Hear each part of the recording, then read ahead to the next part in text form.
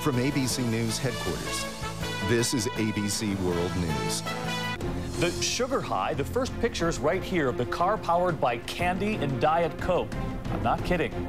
They were already an internet sensation mixing Mentos and Coke. Now they're fueling a vehicle, and they're unveiling it right here first. You might have seen that experiment on the internet. It went viral. Mentos candies and Diet Coke. The combination is explosive, and now the two mad scientists who made it an internet sensation are using it to power something else.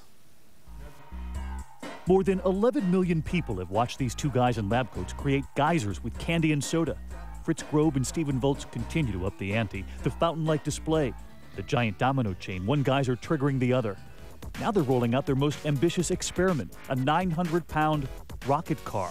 Did you ever think you'd be using Mentos to power a vehicle? We had no clue that Mentos and Coke could power something like this. They're fueling that car with 108 bottles of Coke Zero, 648 Mentos.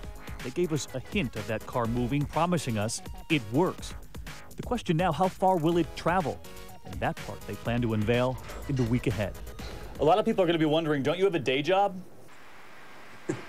Our day job is Coke and Mentos. It's that simple. It's been more than a full-time job. It is their day job. You can find a link to the rocket car debut on our website, abcnews.com.